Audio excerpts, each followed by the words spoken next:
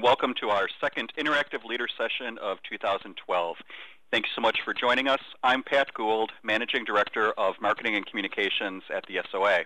If you need technical assistance at any time today, click the Live Support button in the bottom left area of your screen or send an email to soa@compartners.com. You can also download the slides by clicking on the Download Presentation button next to that Live Support button at the bottom left. I'd like to introduce the SOA leaders on today's call. We have Brad Smith, President of the SOA. We have Tonya Manning, President-elect of the SOA, and Greg Heidrich, the SOA's Executive Director. Today, Brad and Tonya will cover highlights from the recently completed meeting of the Board of Directors. Greg will share some results from the 2011 Member and Candidate Survey. Tonya's going to talk about some recent examples of actuaries in the news, as well as our upcoming Centers of Actuarial Excellence Summits. And then we'll share a few additional updates from the SOA. In the time we have remaining, we'll take your questions that you can submit during this webinar. You can send a question to us at any time by clicking the Ask a Question box area and typing in your question and then hitting Go. This webinar will be archived on the SOA website soon. And at the end of the call, we will ask you to take a very short survey about the session. That helps us learn what you liked and didn't like and what you'd like to see in future interactive sessions. With that, I'll hand it over to Brad to talk about some of the highlights from the June board meeting. Brad? Thanks, Pat. First, let me welcome all of you to this session. We have members representing 11 countries listening in today. Covered a lot of ground at our June board meeting. It was very productive with several great discussions. Let me share some of the highlights with you. First, let's talk about the strategic plan.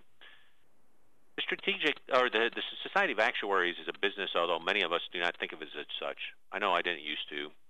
There's almost $40 million of revenue. It has competitors both within the actuarial profession and outside the actuarial profession seeking a piece of that revenue. Over the years, I've been involved with both businesses that have had an effective strategic plan and those that have not. Those that do not tend to pinball between disparate tactics with no basis for choosing whether to choose them or not. Having an effective strategic plan allows the board of an organization to judge the merits of a proposed tactic against the objectives of the strategic plan. Does the tactic advance the organization's strategic objectives or not? Does this mean the plan is set in stone? Of course not. Any organization's objectives have to be fluid and be adjusted based upon the environment it finds itself in. The fact that the Society of Actuaries updates its strategic plan every 5 years or so represents recognition of that need. However, more often than not, it's the tactics that change and not an organization's strategic objectives. We've seen that this year with the introduction of the General Insurance Casualty Track. Offering a General Insurance Casualty Track is consistent with the SOA's strategic objectives. Likewise, the pursuit of consolidation of the U.S.-based actuarial organizations was not a new strategic objective. Rather, it was a tactic consistent with the SOA's strategic objectives of being a global leader in providing actuarial education and research while being an efficient user of members' volunteer time and money. The draft strategic plan will be shared with members and candidates and employers and other stakeholders later this summer. We plan to make it as easy as possible for you to review and comment on the draft plan. I want to emphasize the importance of membership feedback. It will affect what we finally adopt, and we look forward to your input. It will shape the final version of the plan. Watch for more information on this soon. Also at the board meeting, we received an update on the Canadian Institute's plan to provide exam exemptions for the completion of university work. CIA plans to provide, as announced, it will provide exam exemptions to students at some universities for 4 preliminary examinations. CIA leadership has asked the SOA to recognize these exam exemptions for university coursework in lieu of passing 4 preliminary SOA exams. There are many ramifications if the SOA were to decide to do so. The board discussed many of these ramifications at its June board meeting and will continue to do so at its October meeting. A team is working on providing the necessary input for the board to come to a conclusion. Some of the issues include maintaining quality control of the education process. If the exemptions are appropriate for Canada, why not the United States? Why not in non-U.S. based exam centers? Is the Canadian approach scalable for the SOA? Does the SOA have the resources, both volunteer and staff, to expand this beyond Canada? If so, what are the budget ramifications in the form of lost revenue and increased expense? The SOA's membership has reacted negatively in the past to the granting of exam credits for university coursework. Does this represent a first step toward FEM? Will membership perceive it as such? Other professions require testing of the material. Accountants must pass the CPA. This is the CPA exam. Attorneys must pass the bar exam. Doctors must pass their boards. What makes the actuarial profession special? These are the questions that the board will have to address. Personally, I intend to keep an open mind, but have severe reservations with respect to whether the society should grant the CIA's request. Now I'll turn it over to Tonya to cover a couple of topics from the June board meeting. Tonya? Thank you, Brad. Another topic that we talked about at our board meeting was experience studies. We have a special team that's been assigned the task of looking at the current and possible future strategies related to these studies. Now, the SOA has 16 studies that run concurrently, and they cover a pretty broad range of topics. These go from traditional life mortality, insurance mortality, to even long-term care insurance, disability income, pension. We even have studies that look at private placement bond default rates, and also ones that study that looks at the incidence and severity of cancer. So we have a lot of time and effort that are devoted into the experience studies, and I would imagine that every member of the SOA has been affected or has used the results of these experience studies. Now, the reason we have a group looking at this is partly good governance, but it's also because we're seeing some changes in this area. First, there's some new trends, such as there's principle-based reserving, and also there's the new financial challenges facing many people and many governments over increased longevity.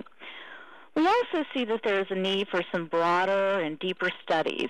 And, of course, we are expanding our membership on an international basis, so we're going to need to look at how to meet the needs of our members who are outside of North America with our experience studies. So all of this has resulted in an increased need, we think, for the SOA's experience studies with these trends, and we'll have a group that's going to look at seeing how we can best meet these. So we're hoping that the changes and recommendations that come back from this group to the board will ensure that our future studies are going to be more valuable and useful to our members, regulators, and just the general public. We also expect them necessarily to take less time from start to finish, because we have gotten feedback that we need a little bit of a quicker turnaround from the beginning stage to the final product. The review team should have a recommendation for our board in October on how we might re-engineer and improve our experience studies, so you can look for more information on that following our next board meeting. At our board meeting, we also talked about how we can look at our relationships with our candidates, those who are sitting for exams, and how we might improve that relationship.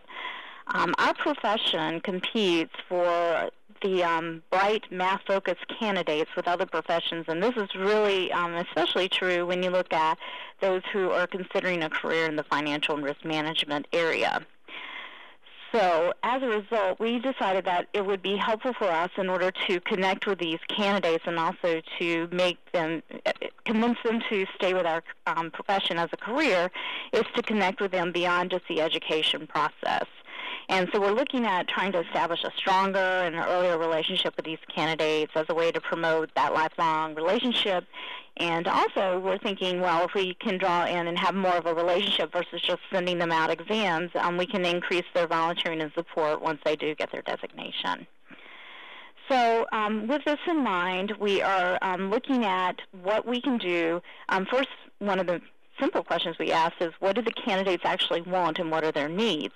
One way to connect with someone is certainly to provide them something that they need that would help them as they progress in their career and as their students, either as at an employer or at a university.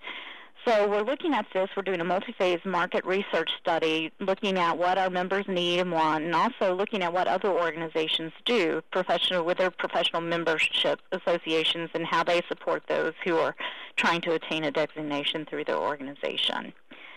So this group is going to look at and analyze the research, and they're going to come back with a recommendation again on specific ideas and ways that we can strengthen our relationship with our candidates. And so I look forward to hearing that. I think this is a very important initiative. I know back when I was taking exams, I did not have much more of a perception of the SOA other than they were the ones who sent me the exam and set the syllabus. And it was not something that I felt terribly connected with until I had my designation and probably started volunteering. And I think that it would have been a better development for me in my career, my understanding of the organization, and there was a lot more that it could have done to support me if I had a different relationship with the SOA early on. And so hopefully we will figure out how to do that and at the same time draw a lot more members into the profession and keep getting the brightest candidates out there. So with that, I will turn it over to, I think, Greg, you're next to talk about our member and candidate survey. Thanks, Tonya. Every year we conduct a member and candidate survey, which helps us understand satisfaction levels our members and candidates have with the SOA, with our activities, gives us a lot of guidance on how we can better meet the needs and expectations of members and candidates. All members are invited to participate, as well as a sample of our candidates. This year, about 3,600 SOA members and about 600 pre-ASA candidates participated in the survey. I wanted to cover a few points that we learned from that survey. I'm happy to report first that all of our key satisfaction and performance scores remained essentially steady. We had seen all of those numbers rise last year across the board. We did have some slight leveling off this year back to the levels that we've seen over the last 3 years. So a very steady 4-year trend now in terms of what our members and candidates are telling us. On the Advancing the Actuarial Profession question, a key measure that we watch, virtually an identical 6.7 result to what we've seen over the last 3 years. On our Supporting Your Professional Needs question, again, virtually identical 6.7, and this is on a scale of 0 to 10, rating similar to what we've seen over the last 3 years. When we ask members and candidates about the areas where they would like to see more support from the SOA, the most common responses we get are for more web-based CPD offerings at a lower cost, of course, more offerings in those members' areas of professional interest, and more guidance on how to meet CPD requirements. Some additional findings with respect to education and advocating for the profession. First, our members clearly believe the qualification process creates highly educated actuaries and should remain very rigorous. That comes through both in the quantitative responses as well as in the volunteered responses that members give us. Our exam candidates are concerned at the frequency of change in the exam structure, and of course at the relevance about the relevance of the content on our exams. Those are both areas that we care deeply about, and the Education Executive Committee spends a lot of time thinking about, working on, and taking into account in our education planning. Our members also feel that the SOA is a strong advocate for the profession, but they want an even greater focus on promoting the profession and skills of actuaries with employers. We've seen these comments about the importance of promoting the profession from members in the U.S., Canada, and Asia. It's consistent across the board. This year, I think for the first time, we asked some questions of actuaries who are themselves employers of other actuaries to begin to get their perspective on qualities and attributes that they're looking for and seeing in candidates and newly credentialed actuaries. They see strong skills being developed, and beyond the purely actuarial knowledge that's being imparted, they also see in the newly credentialed actuaries a great curiosity and willingness to learn, a lot of energy and enthusiasm for the profession, and a lot of innovative ideas and new thinking.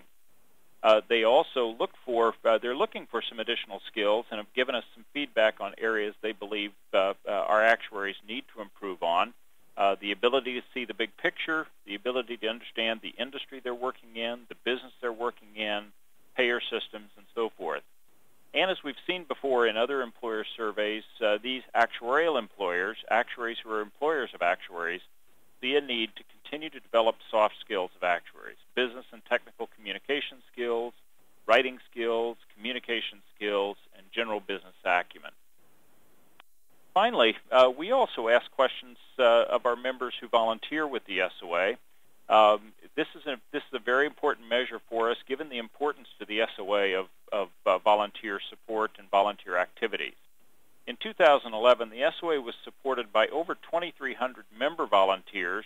There were many more additional non-member volunteers as well, bringing our total up around 3,000 total volunteers. 30% of our member volunteers participated in this survey, and of those, 85% who have volunteered said they would certainly volunteer again. We're very pleased with that result. We're working hard to make sure that the volunteering experience is valuable both for the actuary who volunteers and for their employers. I'd like to take a moment to thank all of you who participated in the member and candidate survey earlier this year. Your responses and comments are extremely valuable to us, and they do guide the work that we do for you and changes we make in the services we offer. If you'd like to learn more about the survey, the full findings are posted on the SOA's website under our About the SOA tab. Now I'll turn it back over to Tonya to talk about actuaries in the news. All right, thanks, Greg. Thanks, Greg. Talking about actuaries in the news, we have heard very clearly from the member and candidate survey, and I've also heard from just informal discussions with members and some emails that I've received, that our members think it's very important that the SOA continue to make our profession more visible to both employers and the general and public. And the SOA is very involved and has done a lot in this area, and I'm going to give you just a little sense of what we're doing. But it is important to point out that it's not just about getting the word actuary out there in the media and trending on Twitter, so to speak. What we're trying to do is make sure that our members, our actuaries, are helping inform the public about some pretty important issues, and those include enterprise risk management, healthcare, retirement, and other important topics. So we're looking to have our members go to these different publications and tell them what actuaries think about different topics, and these are often individual perspectives, but they all come from an actuarial background. You can see on the slide there's just a few of the publications that we're highlighting that have had recent coverage by our members, but there are many, many more. I get multiple emails throughout the month about different placements that we've had where actuaries have provided some input to some news stories in different publications. In global finance, we had some coverage of our emerging risk survey, and the New York Times included some SOA data on Americans working longer, and then the Post wrote an article talking about our work regarding healthcare costs and how the costs are rising more slowly. So we've gotten some good coverage, and we continue to work on that to make sure people understand what actuaries have to say in all these important topics, and we'll continue to make sure that the SOA is focused on that.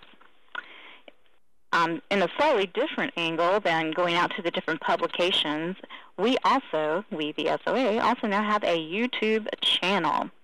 So I will tell you we don't have any cute cat videos yet, but we do have some interviews out there that you can look at, and also some other important pieces. So it's got some really good information out there.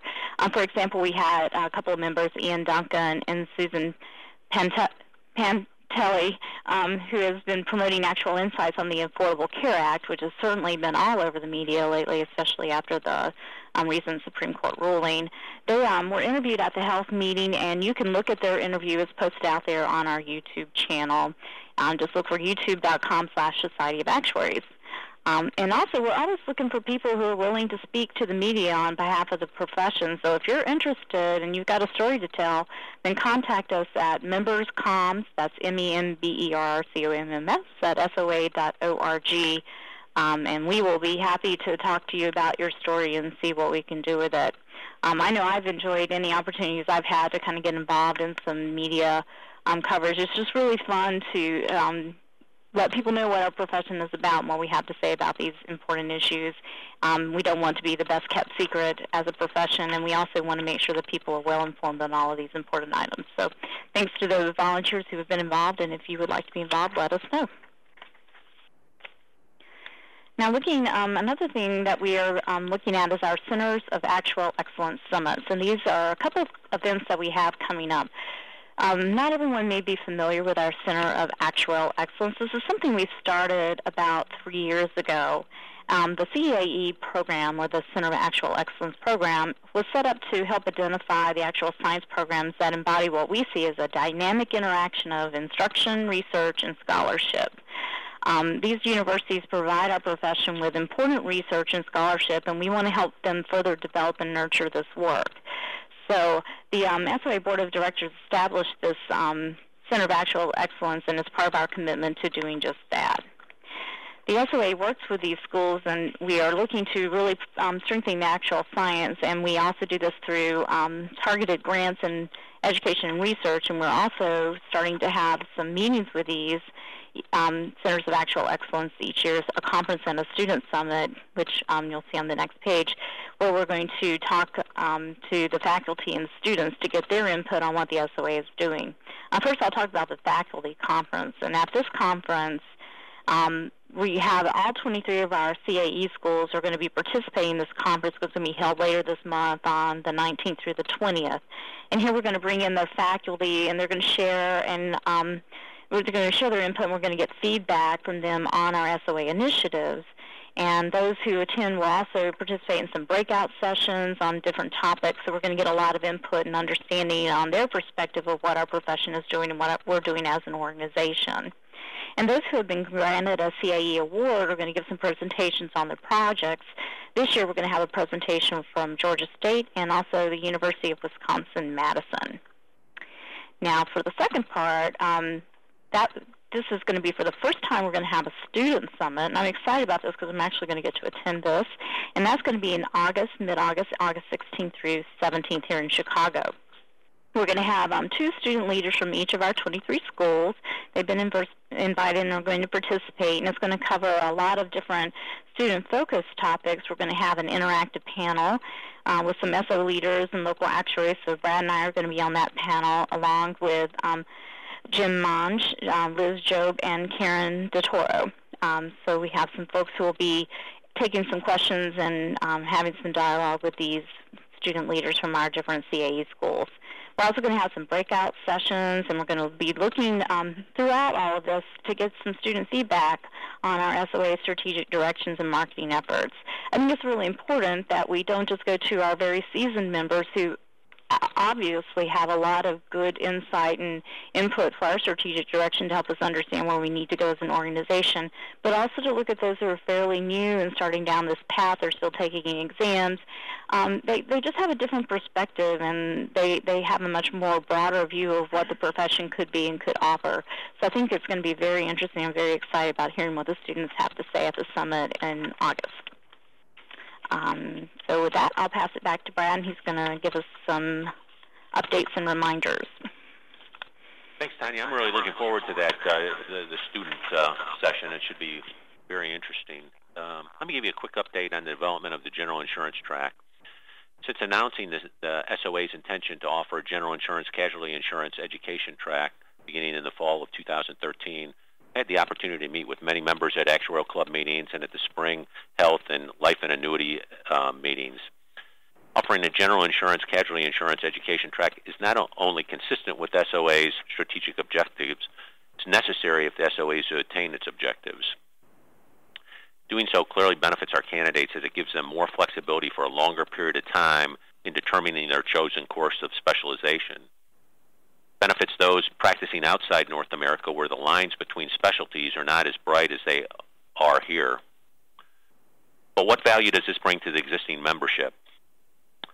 Personally, I can say without equivocation that my membership in the SOA has been and continues to be my most valuable economic and professional asset. Maintaining and enhancing the value of that asset has to be at the top of the list of the leadership of the SOA. If it is not, we're not doing our job. I can tell you that the staff of the SOA, its volunteers, and its leadership work every day with this primary objective in mind. Globalization brings both opportunities and threats to our employers, our professional organizations, and to each of us as actuarial professionals. Adding the general insurance casualty insurance track gives all members mid-career flexibility with respect to the specialty they wish to practice. Being a member of an actuarial organization that is widely recognized as the most respected such organization in the world will mitigate some of those risks and accentuate many of the opportunities. Offering a general insurance casualty insurance track will help ensure the SOA status for the foreseeable future. Enhancing and maintaining the value of your SOA credential is at the forefront of all decisions made by your board, and it was when deciding to offer the general insurance casualty insurance track. Now I'll turn it over to Greg, and he'll give an update on the recent CIA annual meeting. Greg? Thanks, Brad. I did attend this year's CIA annual meeting, as I did last year on behalf of the SOA. Canadians are about 18% of SOA members and about the same percentage of our candidates, and our relationship and service to this community is critically important to the organization. For the past year, we've had a major strategic initiative underway to engage more fully with our Canadian members. So we were one of the sponsors of the CIA's annual meeting in June. About 500 people attended, and it was a terrific meeting. Mike Boot, one of our senior staffers, Joe DiDomenici, our new Canadian staff fellow, Bob Wolf, and I made several session presentations at the meeting. The SOA also sponsored the networking reception, where our board, one of our board vice presidents, Martin Soyer, spoke on the progress we're making in the Canadian Member Engagement Initiative. Our Canadian members are also receiving our new quarterly newsletter, The Canadian Corner, from Joe DiDomenici. First one in April, second edition coming soon. Joe's also developing more Canadian-focused CPD, and we have 2 Canadian healthcare research projects underway right now. Joe's also arranged for several of us to make employer visits with major Canadian actuarial employers to make sure we understand their views and perspectives. Finally, I would just add by saying we're working to have a continuing dialogue on a variety of critical strategic issues with the CIA leadership, both at their annual meeting as well as in meetings and discussions we've scheduled in between meetings. We've had excellent relationships with past President Jim Christie, and we look forward to continuing that work with Simon Curtis, Jacques Lafrance, and Michel Simard. Back to you, Brett.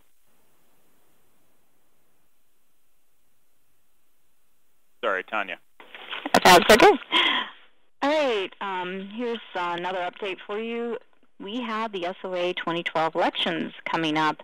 The candidates for President-elect, Vice President, and elected board members have all been announced. And this year's candidates for President-elect are Bill Falk and Mark Friedman. I think folks are going to have a tough decision there of those 2 really great candidates. You can learn more about all of the candidates, not just the President-elect, but also the board positions and the different sections at the SOA.org/elections website. Voting is going to begin August 6th. It's going to close August 31st. It'll be just less than a month. Now, if you want to learn more about the candidates for President-elect in particular, you can register for the next interactive leader session, which is going to be held on July 25th. I will be moderating this webcast and being very happy to be on the other side of the desk this year. And in this session, we're going to ask the President-elect to give us a little bit of information about themselves and talk about their background. We're going to have a prepared question that we're going to have them give a response to, but then we're going to have at least 30 minutes where they're going to just be answering your questions. So I hope you will take the time to attend that interactive session and learn more about the candidates and give them some questions and see what they think about the different topics that you want to throw out at them. It's going to be a great opportunity to learn more about the candidates, so hope you join us. Also, we have some upcoming events that are focused on professional development. I talked earlier about the Supreme Court ruling on ACA, or the Affordable Care Act, and that is something that a lot of folks are interested in, not just health actuaries such as me. I know that it's just something that everyone needs to really just generally understand. Well, on July 17th, we're going to have a webcast, and it's going to talk about what will it mean to you. And it's going to go into a lot of different angles. You're going to get a legal perspective on this, of course, an actuarial perspective. It's going to talk about how this decision is going to affect next steps with regards to Medicaid, the exchanges, and just the general implementation by employers of all the ACA requirements. So be sure to tune into that on July 17th from noon to 12:30 Eastern Time. Also, the SOA is hosting a Business Savvy Skills Seminar, and that's going to be August 1st in Chicago. And I think this is a wonderful thing. this is for, we keep hearing, and Greg mentioned this when he was going over the member candidate survey, that employers want professionals who have a strong business skills in addition to the technical skills. And as actuaries, we are very, very good at covering those technical skills, but we really need to round that out with some general business acumen, and this Business Savvy Skill Seminar will be a very good way to kind of promote that. It's for people at all different stages of the career, so don't worry if you just became an actuary, you've been an actuary for many years. It's going to really focus on communication skills. That's going to be the primary focus. And it's going to look at things like persuasive communication, negotiation, listening skills, and leadership communication skills. All of these are just critical. Even if you decide that you're going to focus and just stick with a very technical role, that's what you enjoy doing, you can't ignore all these other skills, because as good as you are technically, at some point you have to take those results and have someone else understand them and use them. So communication skills is just so important. So I hope a lot of people will come out for that. That's August 1st. On August 27th through 29th out in Hong Kong, we're going to have the International Financial Reporting for Insurers, and that's going to be designed for international actuaries who are responsible for the financial reporting and compliance with the IFRS, or International Financial Reporting Standards. Finally, we have the Evaluation Actuaries Symposium, lovingly called VALACT Symposium, and that's going to be out on September 10th through 11th in LA. And that's going to look at valuation topics in depth with strong content for the experienced financial actuaries, so that's a very targeted symposium. You can register for any of these events at SOA.org. Just click on the recently implemented and redesigned event calendar, and hope you find some of these of interest and choose to plug into some of them. With that, I will hand it over to Pat, who's going to kick off some Q&A. Thanks, Tonya. We would now like to open up the discussion to your questions. As a reminder, you can submit a question by clicking on the Ask a Question box area, typing in the question, and hitting Go. And we've had a few questions come in, so we'll start the Q&A period. In regards to the upcoming election, there were some questions that came in that really get at probably some of the process for determining who is on the ballot. Specifically, the question that came in is about why there are two candidates for president-elect this year. In other years, there have been three. Brad, do you have any thoughts on this? Sure. The process of determining candidates for election to the Society Board and the SOA Vice Presidents and President-elect has evolved over time. Issues whether it's preferable to have an open process where individuals nominated by members appear directly on the ballot, or whether there is a vetting process of potential candidates, including those nominated by members by a nominating committee. First, a bit of background. The SOA bylaws provide for a nominating committee to have the responsibility of evaluating all nominees and selecting as candidates for election those best qualified to serve as officers and directors of the Society of Actuaries. The nominating committee's work is done independently. No member of the current board has any involvement in the nominating committee's discussions and deliberations. The board does review and approve the ballot as a final step before it is publicized. I do know that the nominating committee carefully considers the needs of the SOA today and into the future in determining the candidates who have the leadership qualities, the vision, and experience to effectively serve on the board, and that the qualities needed by a presidential officer are different than those needed for elected board member or vice president.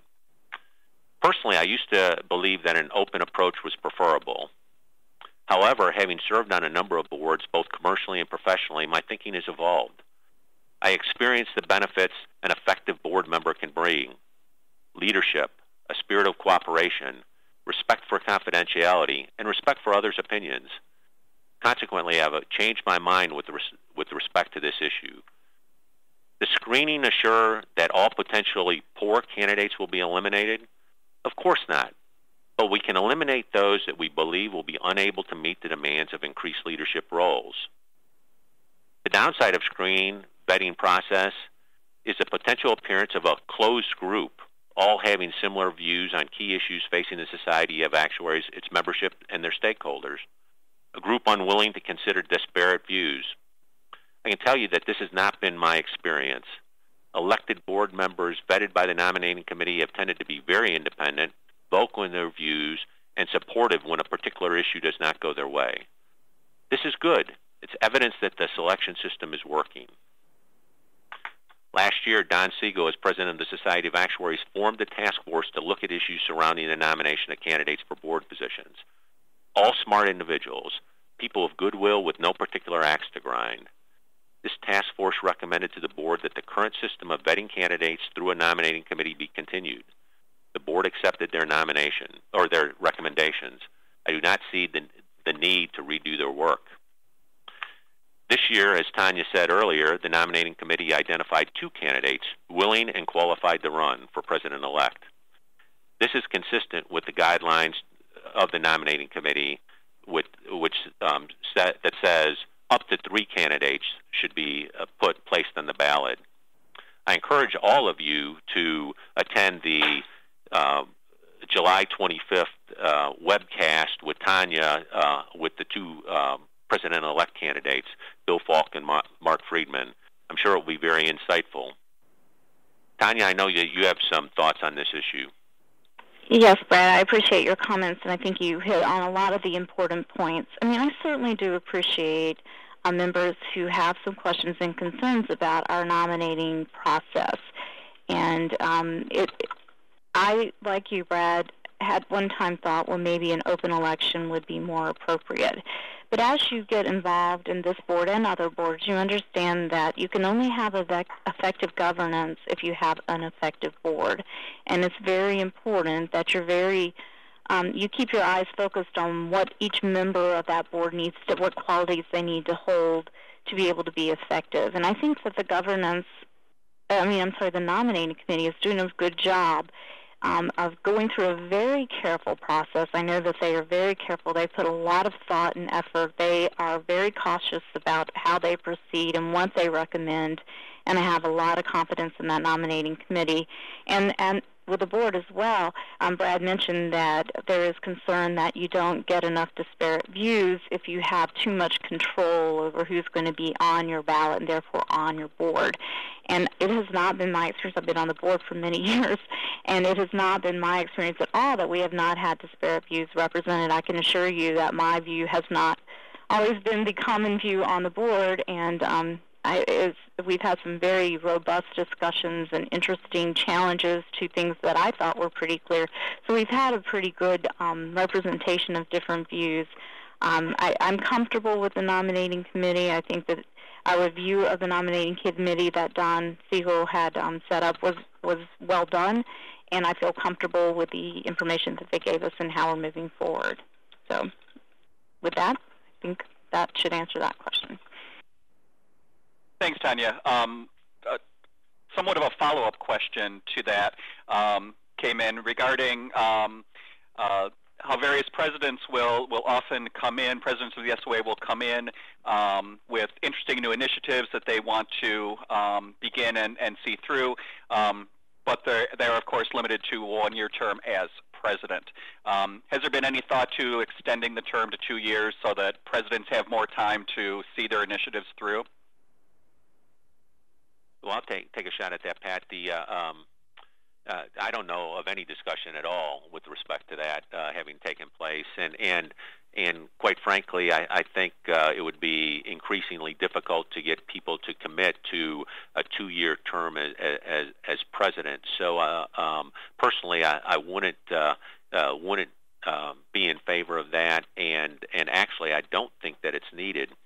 The reality is, now I'm nearing the end of my presidential term, and the difference between the presidential officers, which form the leadership team, along with the secretary, treasurer, and the executive director, and the president is de minimis. Actually, the only real difference is essentially the bully pulpit that the president is afforded, and the reality is the strategic plan directs the day-to-day, and the tactics that evolve from the strategic plan direct the day-to-day activities of the staff and of the Society of Actuaries.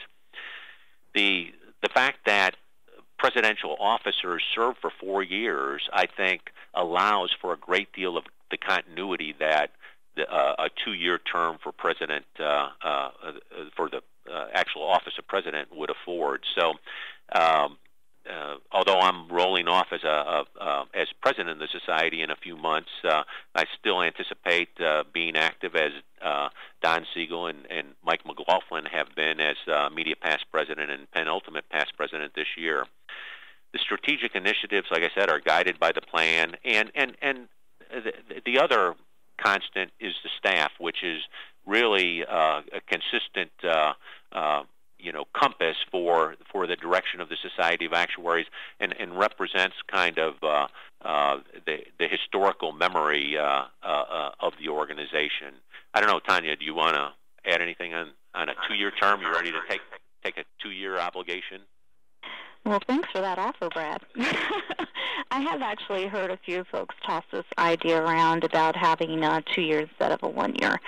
But I think that part of that suggestion is coming from maybe not a full understanding, as you have outlined, of what the responsibilities are for not just the president and the 2 years after that, but also the president-elect.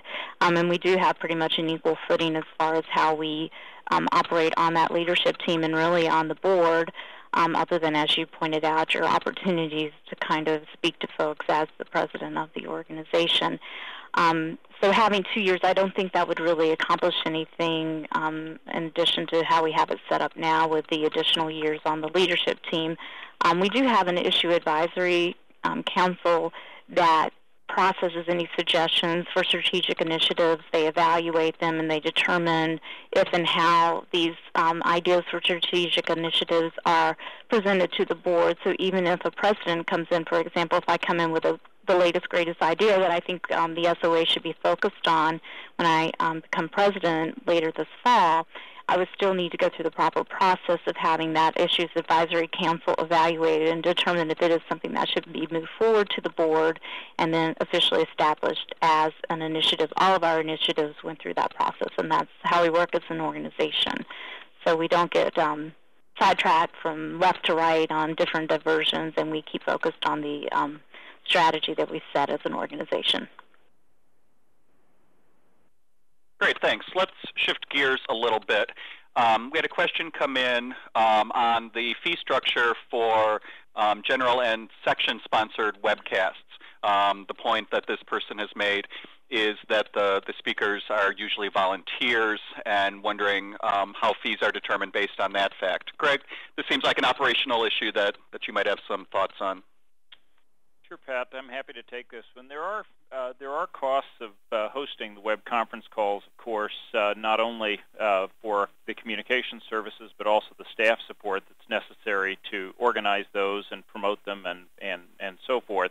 And the SOA and our sections do receive a return from the webcast. These returns help fund other activities, both the SOA generally and the sections specifically. The SOA offers nearly 50 webcasts every year, and we try to cover a wide range of topics of interest to our members. Some of those webcasts have very high registration, others don't, so some will certainly produce returns in excess of their costs, and others will not. Just as the questioner noted, just as at our in-person meetings, the speakers are volunteers and are not paid, which is an important way that they contribute to the ongoing development and advancement of the profession. With respect to the question of how we determine the fees, our Professional Development Committee recommends the fee level for continuing education programs. They carefully monitor the fee level to make sure that what the SOA charges for its programs is relevant, close to, comparable to, competitive with those charged by other actuarial organizations and other sources of CPD that our members may take account of. So we are pricing these on a competitive basis to make sure that we're both reasonable and appropriate, covering our costs and helping support other activities while still being reasonable for our members. Final reminder, section members can use a $25 discount coupon this year that we've offered to further reduce the fee level that they're paying for these events. Great, thanks.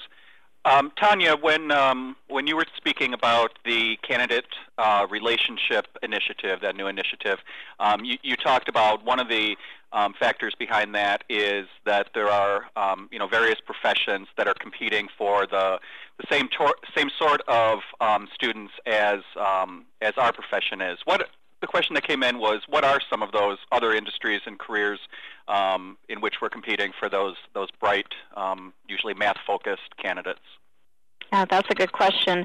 From our visits to universities, we're seeing students who have additional interest in lots of different areas, including engineering, accounting, economics, business analytics. We're starting to see that, as well as investment banking and medicine, and that's just a few of them. So they have a lot of pretty varied interests, Pat. I think some of the accounting, economics, business analytics, investment banking, those are probably the more growing areas, but we see a lot of interest in different areas, and they're all looking to grow their profession just as we are with some of the best candidates. So it's important that we keep that in mind as we move forward with our candidate relationship initiative. And Brad, I know you and I were talking earlier this morning about this initiative, and I know you had some thoughts on the importance of it. Anything you wanted to add to what Tonya has said about this initiative? Well, no, I thought Tonya outlined it very well. The reality is, we want to get to know these people earlier rather than later. We want to communicate exactly what it means to be a professional and to be an actuarial professional specifically. We want to make sure they understand what will be demanded of them if they choose to be an actuary, and we want to help them to make the right career choice, so that if in fact being an actuary is not the right career choice, they find out earlier rather than later, and in fact, more importantly, if in fact they're even considering it's just remotely considering it, and they just kind of randomly take an actuarial exam because they heard of them, we want to enhance that relationship so that we increase the chances that they will view the actuarial profession as one that they want to pursue. All right, if I can just add to that. Also, we talk a lot about looking for different ways for actuaries to practice in different areas in the financial sector, et cetera.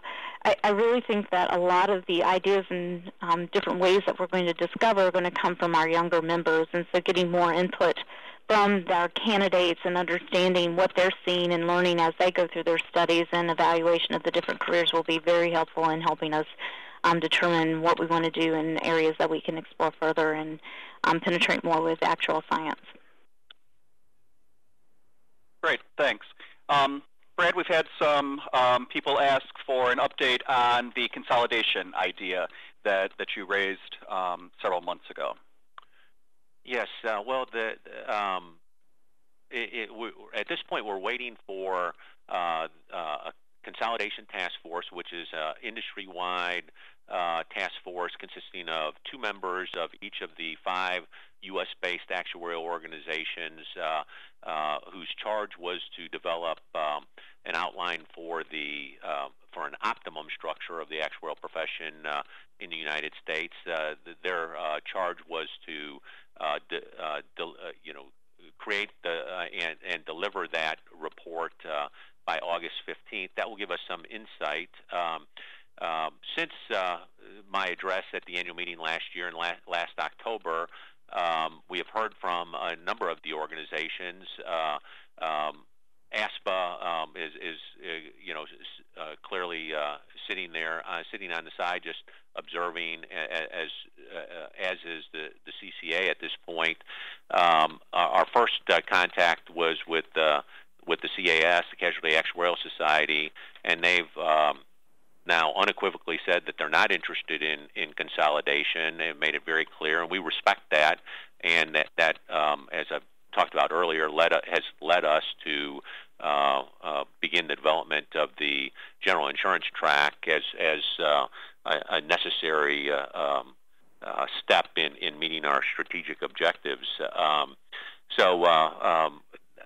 That clearly is not going to happen. I think the Academy's view is that before the Academy would consider a consolidation, they I think the SOA and CAS should determine whether they were going to consolidate.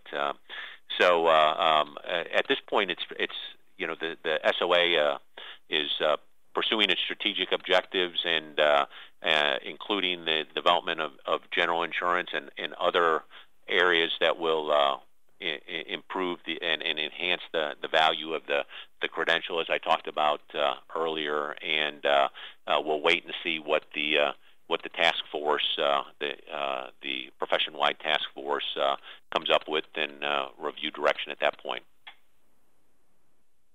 Great, thanks. You mentioned the new general insurance track, so let's talk a little bit more about that. How is that going? When is it that some more information will be coming out on that? Are there discussions already underway with the Academy in terms of the qualification standards, et cetera? Tonya, do you have some thoughts on that, an update?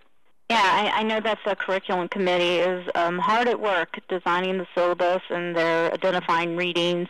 So we're expecting that final curriculum to be released by May of 2013. And we are also currently in conversations with the Academy regarding the approval process. So things are moving along. We're still on target for May 2013. We're talking to the Academy. So things look on track with the GI track.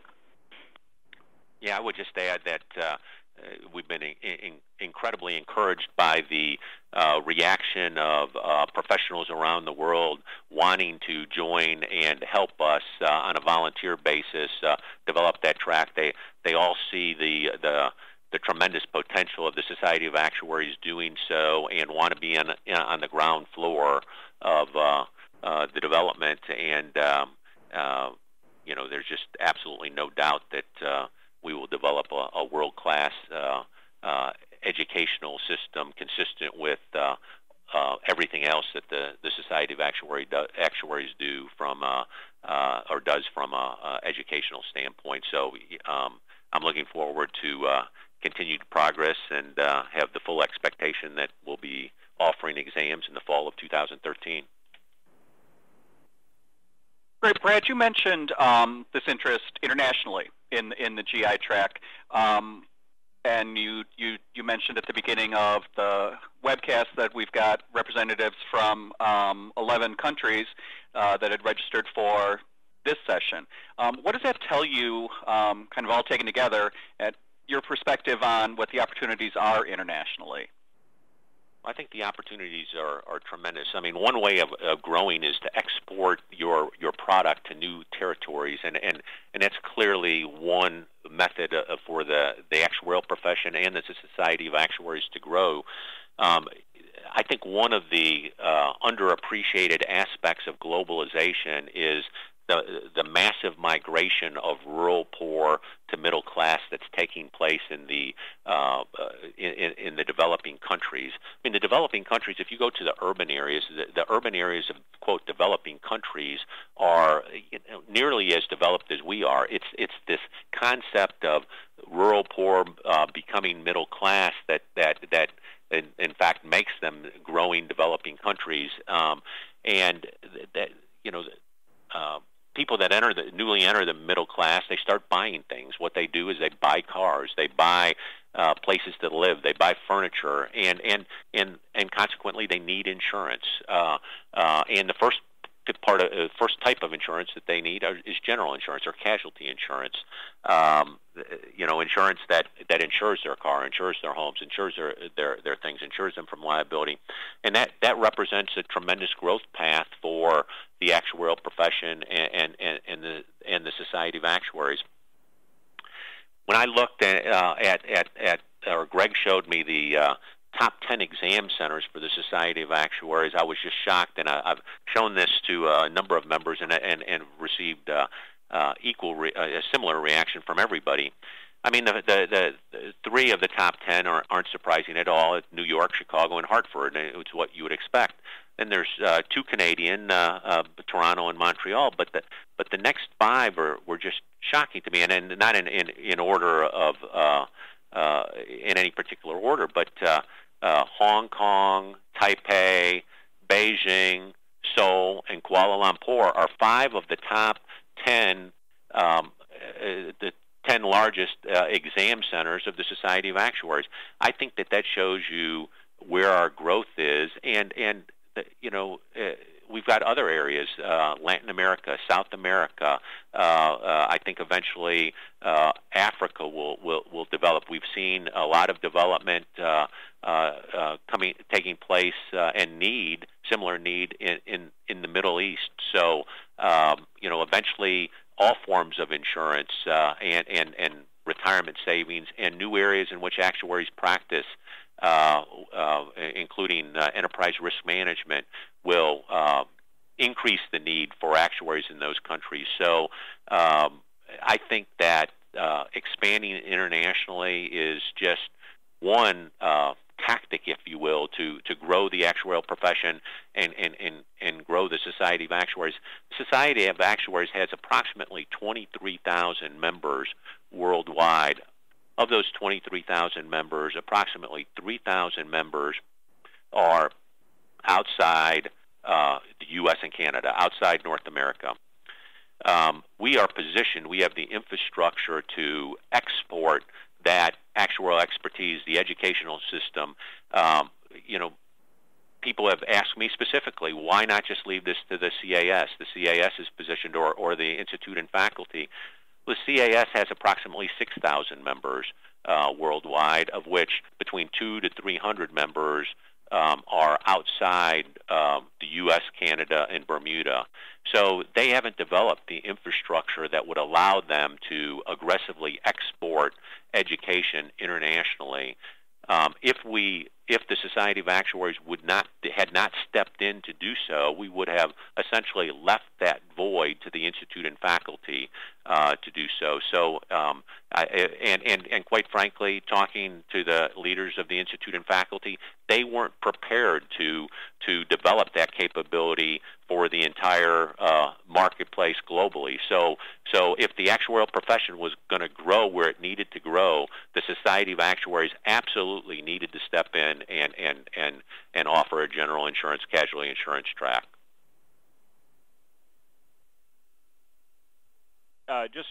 This is Greg. Just one point I wanted to add to what you said, Brad.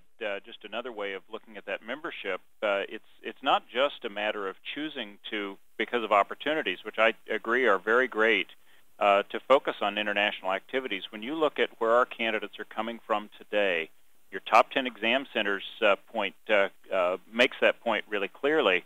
But among our membership today, about 70% of them have a U.S. address. Only about 53% of our candidates have a U.S. address, and about 28% of them are outside of the U.S. So it's not just, even if we stopped marketing totally outside of the U.S. and Canada today, we would still have a pipeline of members coming from those areas. So it's just vital that to serve those members, we have to be in those areas and have to provide services to them. Great. Well, thank you, everyone. We've come to the end of our time for today. I'd like to thank all of you for participating in today's session. Your questions and participation are very much appreciated. And, of course, thanks to Brad and Tonya and Greg for your leadership. As I mentioned earlier, there will be a short survey right at the end of this webinar, and hope you will take just a moment to fill that out. We always look forward to the results and make changes based on those. So with that, thank you so much. Hope everyone has a great day. Thank you.